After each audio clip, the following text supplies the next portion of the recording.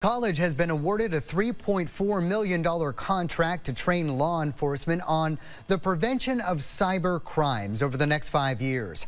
Adam Goldstein is academic director at the Leahy Center for Cybersecurity and Digital Forensics. Thank you for being here. Why was Champlain College chosen to be part of this training program? Yeah, it's great to be here. And yeah, I mean, we've had a long time program in digital forensics and cybersecurity going back, 15 plus years when it was a very new field. And the Leahy Center has been in existence for 10 years doing, exactly this type of research and work. So yeah, really just that kind of depth of experience, having our students work on these amazing projects, gives us and lets us add a lot of value to support organizations out there like the Secret Service. What's the plan for the money, and will that program be accessible to those students as well as law enforcement? Absolutely. So yeah, at the Leahy Center, we have over 100 undergrad students working on projects every semester. And this money is going towards kind of building and supporting what we refer to as a cyber range.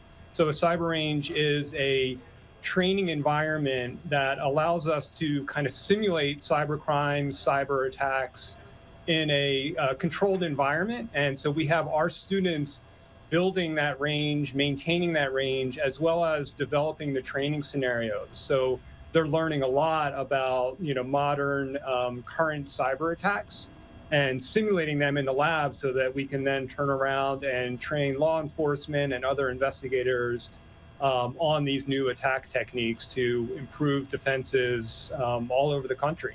How much urgency is there to get something like this underway? Yeah, I mean, the demand is great. With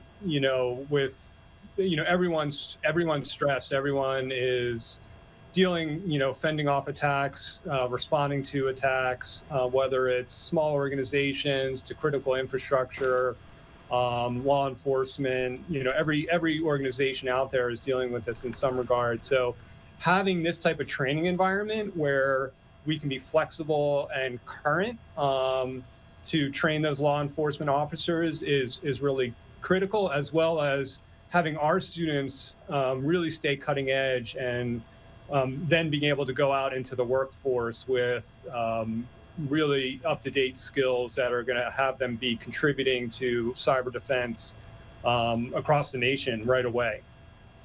Law enforcement today, as you know, covers such a large area of jurisdiction, from mental health to cybersecurity. And in some departments in Vermont, like state police even, and the city of Burlington, they're struggling to find enough officers. How do departments take advantage of this program? Yeah, so I think, one of the things that, contracts and the work that we've been doing at the Leahy Center is we're, allowing law enforcement to kind of maximize their training so that they can focus on the work and the tasks at hand.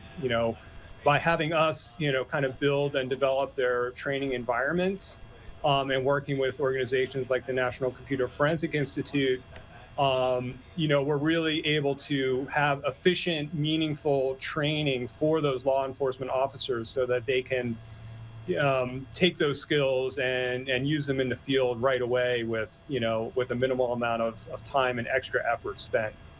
Adam Goldstein, thank you. Be well. Yeah, thank you.